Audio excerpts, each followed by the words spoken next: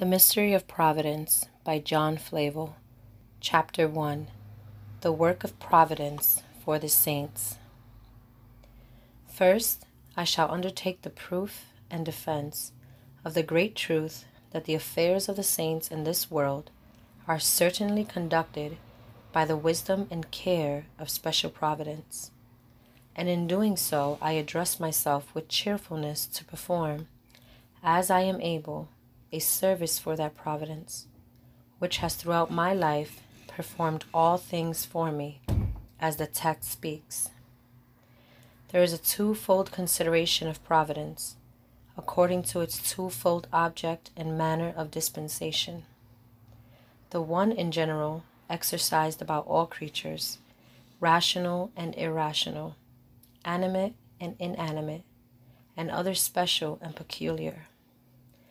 Christ has a universal empire over all things. He is the head of the whole world by way of dominion, but a head to the church by way of union and special influence. He is the Savior of all men, especially of those that believe. The church is his special care and charge. He rules the world for its good, as a head consulting the welfare of the body. Heathens generally denied providence, and no wonder, since they denied a God, for the same arguments that prove one will prove the other. Aristotle, the prince of heathen philosophers, could not by the utmost search of reason find out how the world originated, and therefore concludes it was from eternity. The Epicureans did, in a way, acknowledge a God, but yet denied a providence, and wholly excluded him from any interest or concern in the affairs of the world, as being inconsistent with the felicity and tranquility of the divine being, to be diverted and cumbered with the care and labor of government. This assertion is so repugnant to reason that it is a wonder they did not blush at its absurdity. But I guess the reason, and one of them, according to Cicero, speaks it out in broad language. If this is so, you have yoked us to an eternal master, such as we would fear day and night, for who would not be frightened of a prying busybody of a God who provides, plans, and observes everything, and who considers that everything is his concern? They foresaw that the concession of a providence would impose an internal yoke upon their necks, by making them accountable for all they did to a higher tribunal, so that they must necessarily pass the time of their sojourning here in fear, while all their thoughts, words, and ways were strictly noted and recorded for the purpose of an account by an all-seeing and righteous God. They therefore labored to persuade themselves that what they had no mind for did not exist. But these atheistical and foolish conceits fall flat before the undeniable evidence of this so great and clear a truth. Now, my business here is not so much to deal with professed atheists who deny the existence of God and consequently deride all evidences brought from Scripture of the extraordinary events that fall out in favor of that people that are called his, but rather to convince those that professedly own all this, yet never having tasted religion by experience, suspect at least that all these things which we call special providences to the saints are but natural events or mere contingencies. Thus, while they profess to own a God and a providence, which profession is but the effect of their education, they do in the meantime live like atheists, and both think and act as if there were no such things. And really, I fear this is the case with the greater part of the men of this generation. But if it were indeed so, that the affairs of the world in general, and more especially those of the saints, were not conducted by divine providence, but as they would persuade us by the steady course of natural causes, beside which, if at any time we observe any event to fall out, it is merely casual and contingent, or proceeds from some hidden and secret cause in nature. If this indeed were so, let them that are tempted to believe it give a rational answer to the following questions. How comes it to pass that so many signal mercies and deliverances have befallen the people of God, above the power and against the course of natural causes, to make way for which there has been an obvious suspension and stop put to the course of nature? It is most evident that no natural effect can exceed the power of its natural cause. Nothing can give to another more than it has in itself, and it is as clear that whatsoever acts naturally, acts necessarily. Fire burns to the uttermost of its power, while waters overflow and drown all that they can. Lions and other rapacious and cruel beasts, especially when hungry, tear and devour their prey. And arbitrary and rational agents also act according to the principles and laws of their natures. A wicked man, when his heart is fully set in him, and his will stands in a full bent of resolution, will certainly, if he has power in his hand, an opportunity to execute his conceived mischief, give it vent, and perpetrate the wicked devices of his heart. Having once conceived mischief, and travailing in pain with it, according to the course of nature, he must bring it forth. But if any of these inanimate, brute, or rational agents, when there is no natural obstacle or hindrance, have their power suspended, and that when the effect is near the birth and the design of the very point of execution, so that though they would, yet cannot hurt, to what do you think is this to be assigned and referred? Yet so it has often been seen, where God's interest has been immediately concerned in the danger and evil of the event. The sea divided itself in its own channel, and made a wall of water on each side to give God's distressed Israel a safe passage, and that not in a calm, but when its waves roared. The fire, when blown up to the most intense and vehement flame, had no power to singe one hair of God's faithful witnesses, when at the same instant it had power to destroy their intended executioners at a greater distance. Yea, we find it has sometimes been sufficient to consume, but not to torment the body, as in that known instance of blessed Bainham, who told his enemies, the flames were to him as a bed of roses. The hungry lions put off their natural fierceness and became gentle and harmless when Daniel was cast among them for a prey.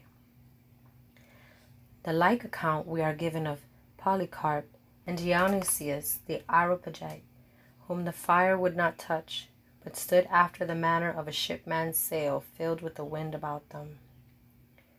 Are these things according to the course and law of nature? To what secret natural cause can they be ascribed? In like manner, we find the vilest and fiercest of wicked men have been withheld by an invisible hand of restraint from injuring the Lord's people. By what secret cause in nature was Jeroboam's hand dried up and made inflexible at the same instant it was stretched out against the man of God? No wild beasts rend and devour their prey more greedily than wicked men would destroy the people of God that dwell among them, were it not for this providential restraint upon them. So the psalmist expresses his case in the words following my text. My soul is among lions, and I lie among them that are set on fire. The disciples were sent forth as sheep into the midst of wolves. It will not avail in this case to object that those miraculous events depend only upon Scripture testimony, which the atheist is not convinced by. For beside all that may be alleged for the authority of the testimony, which is needless to produce to men that own it, what is it less that every eye sees or may see at this day? Do we not behold a weak, defenseless handful of men wonderfully and otherwise unaccountably preserved from ruin in the midst of potent, enraged, and turbulent enemies that fain would, but cannot destroy them, when as yet no natural impediment can be assigned why they cannot? And if this puzzles us, what shall we say when we see events produced in the world for the good of God's chosen, by those very hands and means which were intentionally employed for their ruin? These things are as such beside the intentions of their enemies as they are above their own expectations. Yet such things are no rarities in this world.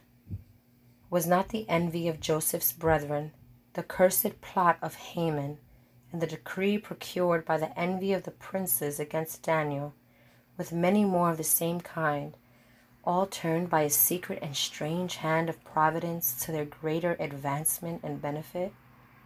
Their enemies lifted them up to all that honor and preferment they had. How is it, if the saints' affairs are not ordered by a special divine providence, that natural causes unite and associate themselves for their relief and benefit in so strange a manner as they are found to do? It is undeniably evident that there are marvelous coincidences of providences, confederating and agreeing, as it were, to meet and unite themselves to bring about the good of God's chosen. There is a similar phase of things showing itself in several places at the same time, whenever any work for the good of the church is come upon the stage of the world, as when the Messiah, the capital mercy, came to the temple. Then Simeon and Anna were brought there by providence as witnesses to it. So in Reformation work, when the images were pulled down in Holland, one and the same spirit of zeal possessed them in every city and town, that the work was done in a night. He that carefully reads the history of Joseph's advancement to be the Lord of Egypt may number in that story 12 remarkable acts or steps of providence by which he ascended to that honor and authority. If but one of them had failed, in all likelihood, the event had done so too. But every one occurred in its order, exactly keeping its own time and place. So in the church's deliverance from the plot of Haman, we find no less than 7 acts of providence concurring strangely to produce it, as if they had all met by appointment and consent to break that snare for them. One thing so aptly suiting with and making way for another, that every careful observer must needs conclude that this cannot be the result of accident, but wise counsel. Even as in viewing the accurate structure of the body of a man, the figure, position, and mutual relationships of the several members and vessels has convinced some, and is sufficient to convince all, that it is the work of divine wisdom and power. In like manner, if the admirable adaptation of the means and instruments employed for mercy to the people of God are carefully considered, who can but confess that there are tools of all sorts and sizes in the shop of Providence, so that there is a most skillful hand that uses them, and that they could no more produce such effects of themselves than the axe, saw, or chisel can cut or carve a rough log into a beautiful figure without the hand of a skillful artificer. We find by manifold instances that there certainly are strong combinations and predispositions of persons and things to bring about some issue and design for the benefit of the church, which they themselves never thought of. They hold no conference, they do not communicate their counsels to each other, yet meet together and work together as if they did, which is as if 10 men should all meet together at one place and in 1 hour about one and the same business, and that without any previous appointment between themselves.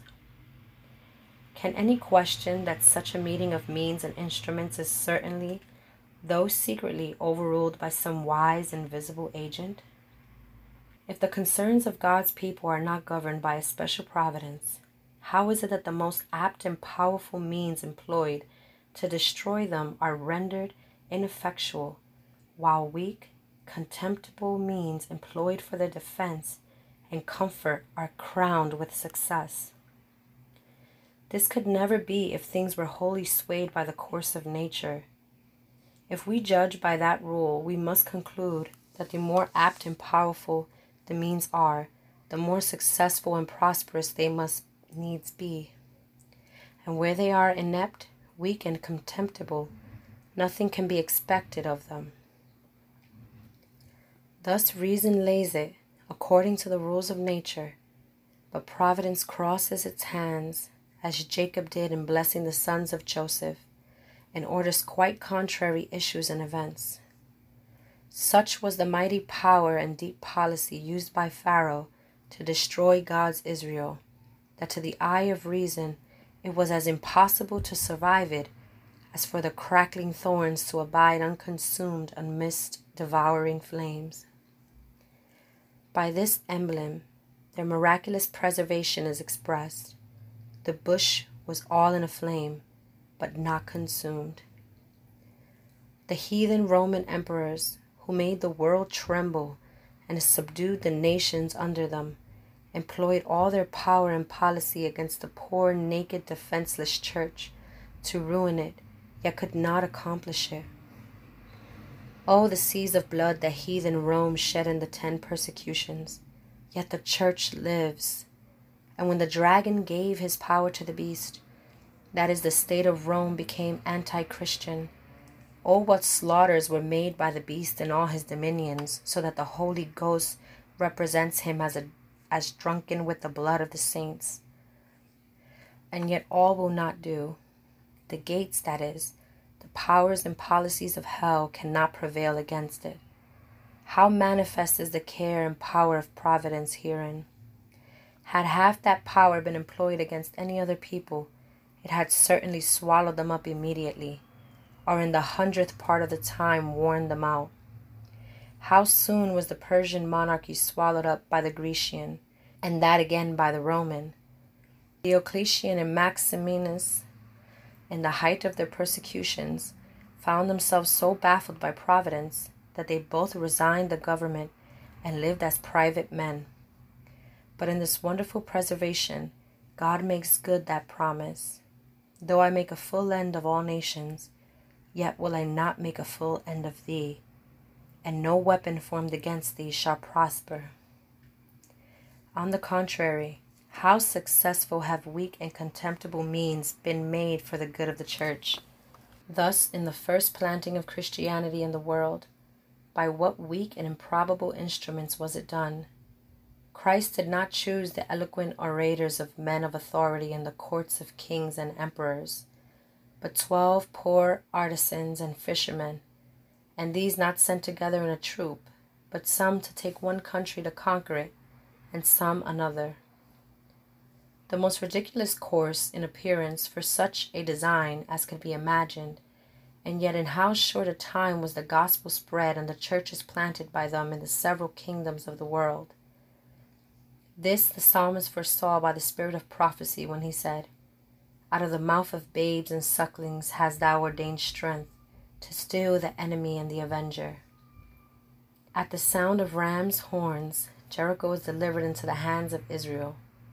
By 300 men, with their pitchers and lamps, the huge host of Midian is discomfited. The Protestants besieged in Béziers in France are delivered by a drunken drummer, who, going to his quarters at midnight, rang the alarm bell of the town, not knowing what he did, and just then their enemies were making their assault. And as weak and improbable means have been blessed with success to the church in general, so to the preservation of its particular members also. A spider, by weaving her web over the mouth of an oven, shall hide a servant of Christ. Du Moulin from his enemies who took refuge there in that bloody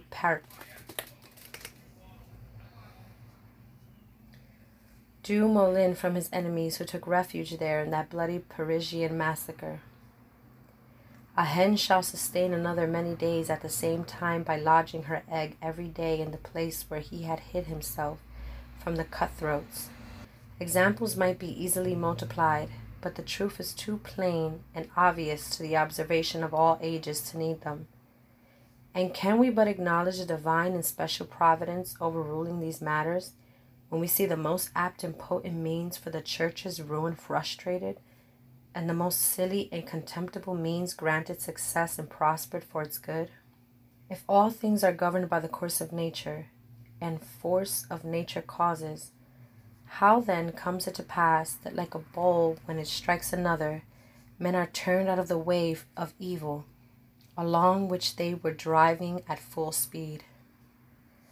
Good men have been going along the way of their own ruin, and did not know it.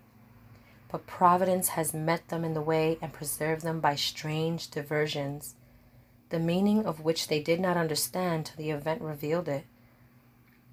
When Paul lay bound at Caesarea, the high priest and chief of the Jews requested Festus that he might be brought bound to Jerusalem, having laid wait in the way to kill him. But Festus, though ignorant of the plot, utterly refuses it, and chooses rather to go with them to Caesarea and judge him there. By this diversion, their bloody design is frustrated. Posidonius, in the Life of Augustine, tells us that the good father, going to teach the people of a certain town, took a guide with him to show him the way.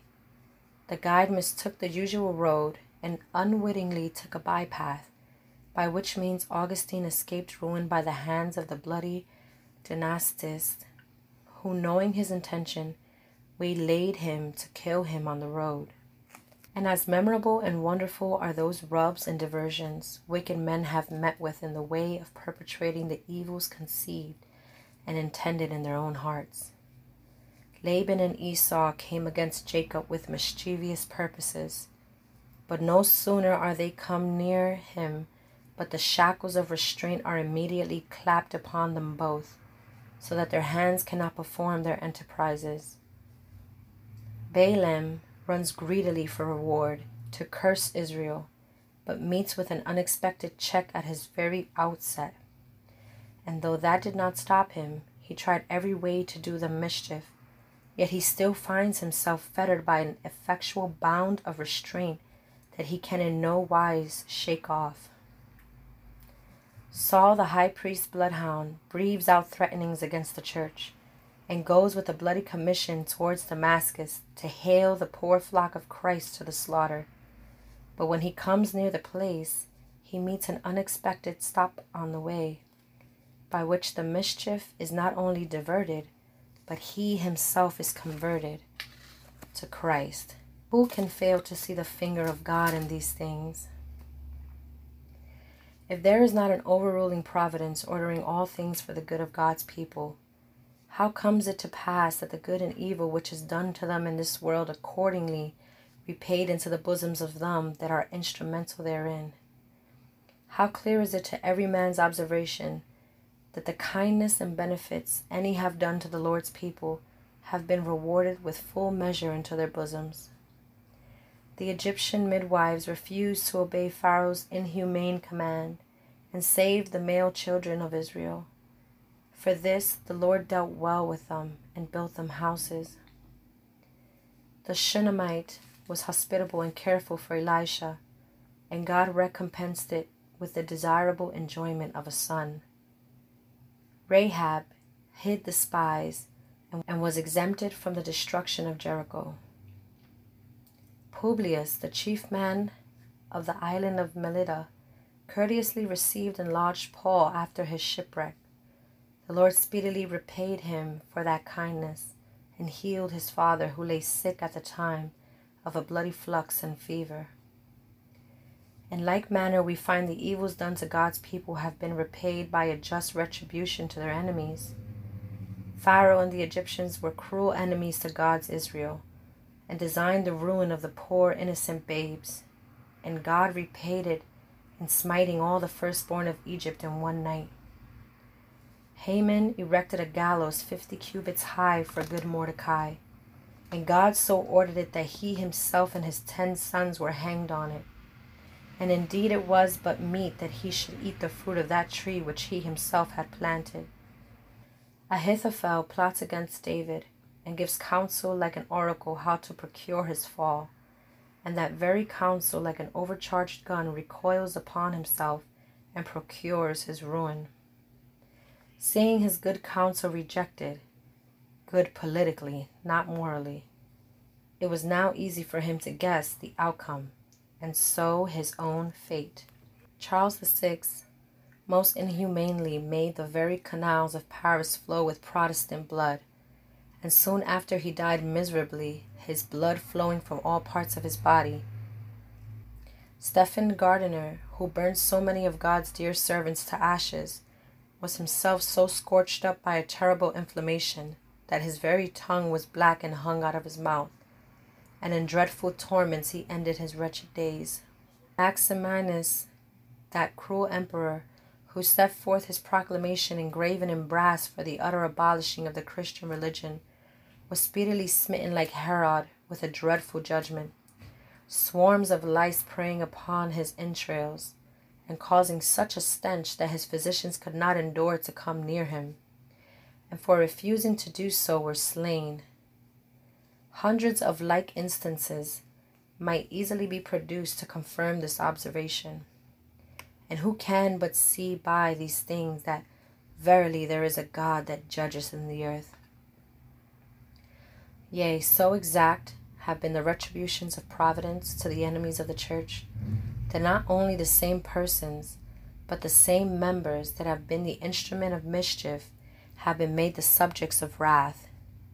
The same arm which Jeroboam stretched out to smite the prophet, God smites.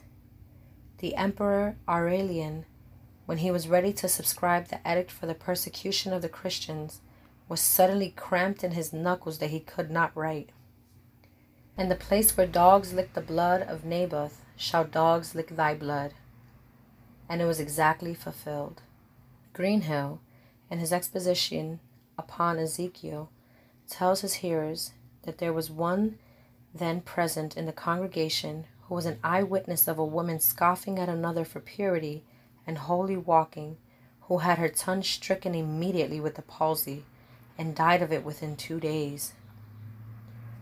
Henry II of France, in a great rage against a Protestant counsellor, committed him to the hands of one of his nobles to be imprisoned, and that with these words, that he would see him burned with his own eyes. But mark the righteous providence of God. Within a few days after, the same nobleman, with a lance put into his hands by the king, did at a tilting match run the said king into one of his eyes, from which he died. Yea, Providence has made the very place of sinning the place of punishment. Thus Tophet is made a burying place for the Jews, till there was no room to bury, and that was the place where they had offered up their sons to Moloch. The story of Nightingale is generally known, which Fox relates, how he fell out of the pulpit and broke his neck while he was abusing that scripture, 1 John 1:10. And thus the scriptures are made good by Providence. Whoso diggeth a pit shall fall therein, and he that rolleth a stone, it shall return upon him.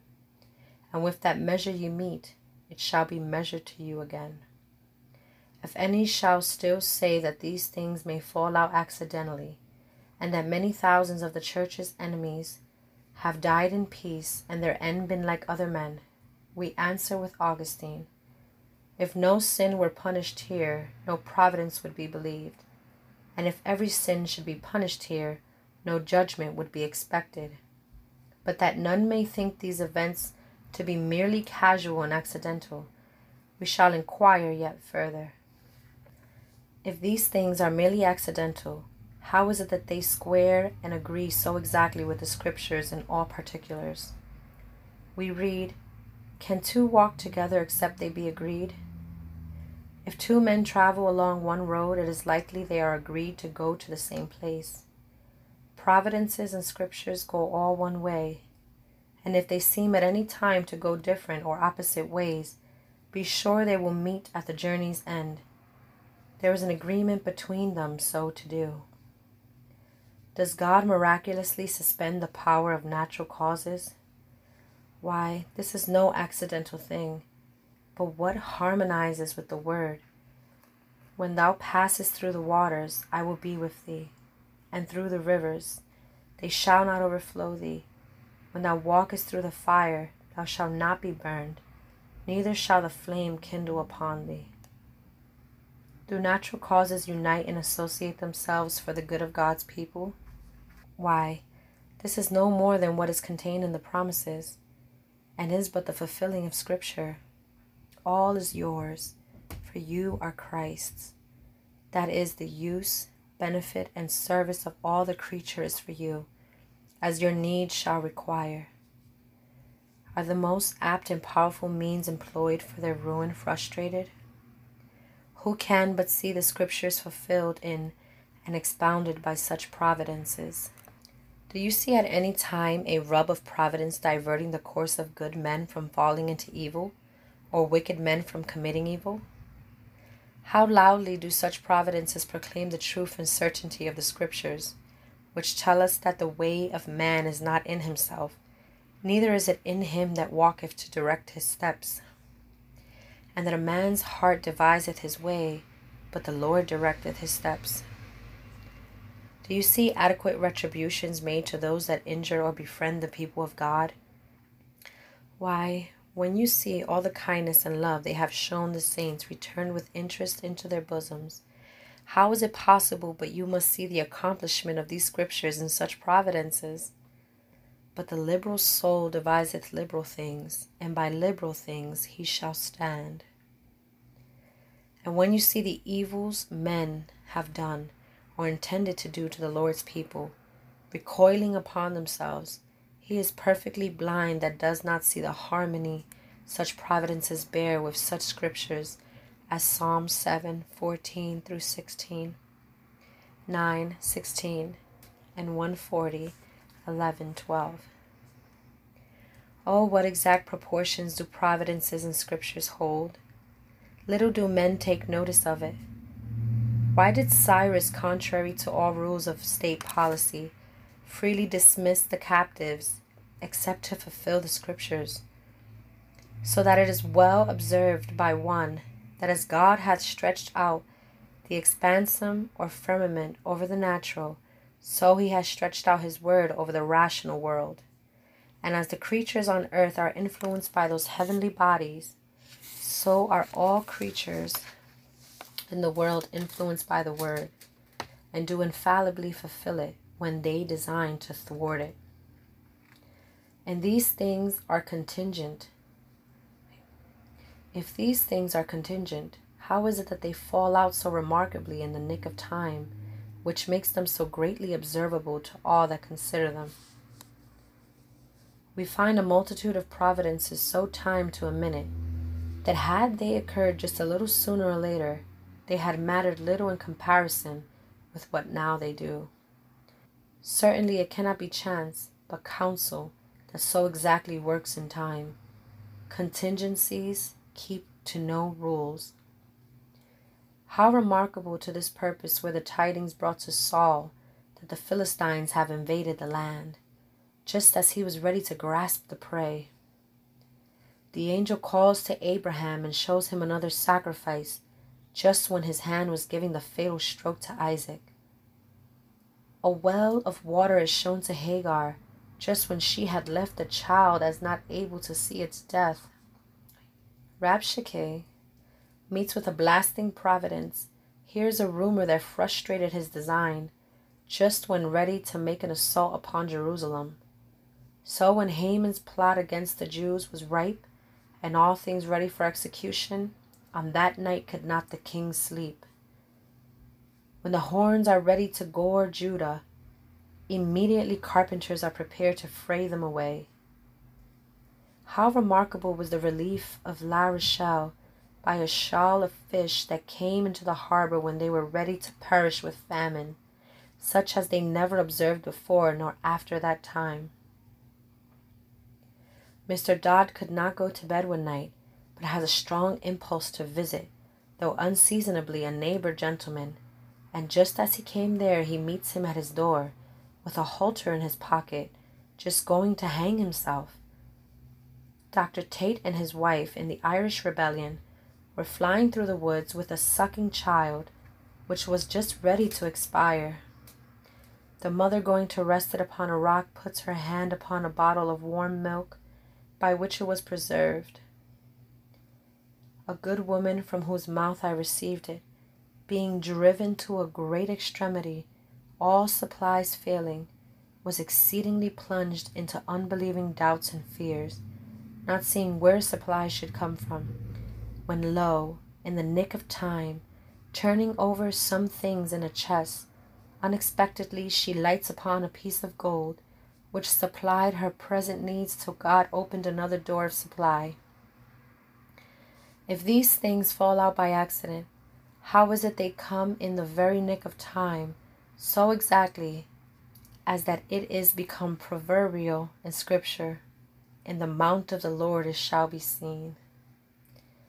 Lastly, were these things accidental and contingent, how can it be that they should fall out so immediately upon and consonantly to the prayers of the saints, so that in many providences they are able to discern a very clear answer to their prayers, and are sure they have the petitions they asked? Thus the sea divided itself just at the time of Israel's cry to heaven. So signal a victory is given to Asa immediately at the time of that passionate cry to heaven. Help us, O Lord our God. Ahithophel goes and hangs himself just at the time of that prayer of distress David. Haman falls and his plot is broken just at the time of the fast kept by Mordecai and Esther. Our own Speed, in his History of Britain, tells us that Richard I besieged a castle with his army. They offered to surrender if he would save their lives. He refuses and threatens to hang them all. Upon this, an Arblaster charged his bow with a square arrow, making first his prayer to God that he would direct the shot and deliver the innocent from oppression. It struck the king himself, from which he died, and they were delivered. Abraham's servant prayed for success, and see how it was answered. Peter was cast into prison, and prayer was made for him by the church, and see the event. I could easily add to these the wonderful examples of the return of prayers, which was observed in Luther and Dr. Winter in Ireland, and many more.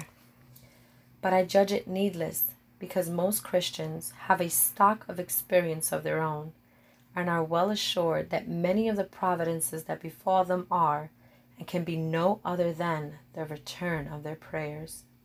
And now, who can be dissatisfied at this point that wisely considers these things? Must we not conclude that he withdraweth not his eye from the righteous, and that the eyes of the Lord run to and fro throughout the whole earth, to show himself strong in the behalf of them whose heart is perfect towards him? His providences proclaim him to be a God who hears prayer. Amen.